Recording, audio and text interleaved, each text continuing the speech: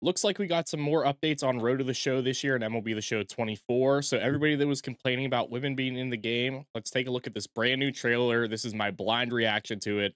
Let me know what you guys think in the comments and hit that like and subscribe button. Here we go in 3, 2, 1, go.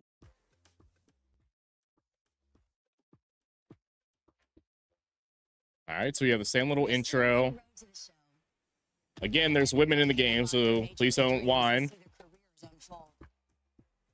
Show your stuff with the MLB Draft Combine. All right, so we're going to have the Draft Combine. That's pretty awesome.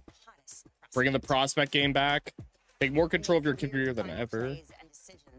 That affect every step on your road to the top. So there are new narratives and cutscenes. I like it. Making Road to the Show more playable, more interactive. Unlock your potential on the show. Okay, I'm pretty happy with that. We might actually do a Road to the Show career on stream. Who knows? But again, everybody that was complaining about Road to the Show and only adding women, they are making updates. There were rumors about it. I think this is huge, especially for like the casual MLB the Show player that just wants to like play baseball or create their own player. If these storylines or in, cutscenes, everything, if it could be even like a fraction of what 2K used to be. I don't play 2K anymore, but 2K had a pretty good storyline for a while.